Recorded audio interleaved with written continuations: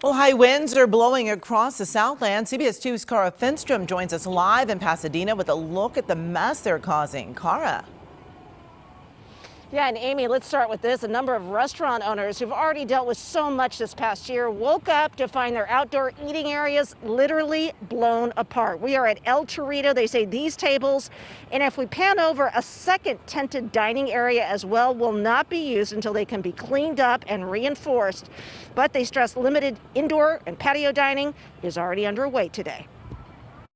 Felt like a tornado, you know? Brendan Finnegan heard winds howling right before a huge crane being used to light a movie shoot toppled onto his neighbor's home. They raised the boom lift and lowered it to take someone off, the operator.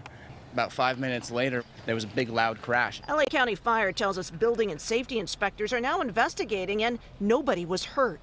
Finnegan feels lucky. For most of the night, the crane had been parked in his driveway. Sleep-deprived locals captured and posted the fierce gusts. The National Weather Service tells us their nearest sensors clock some at up to 59 miles per hour. Just blocks away from the crane accident, this tree came crashing down onto another Pasadena home. Phil Brunel says it appears only his roof was damaged. We were fortunate enough to have our trees trimmed on a regular basis, and that prevented probably worse damage. In nearby Sierra Madre, another large tree toppled, crushing a parked SUV and blocking the street. And in an outdoor eating area, tents were blown over and fences knocked down.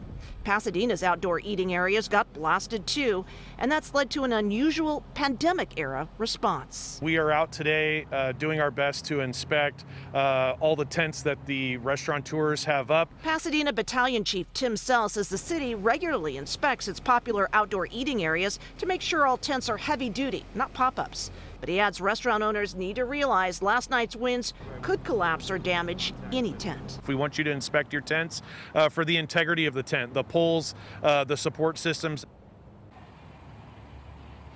And those damaging winds seem to have hopscotched across Pasadena. Some blocks look untouched, while other areas, like right around San Pasqual and Lotus, where that crane toppled, Amy, they were hit very hard.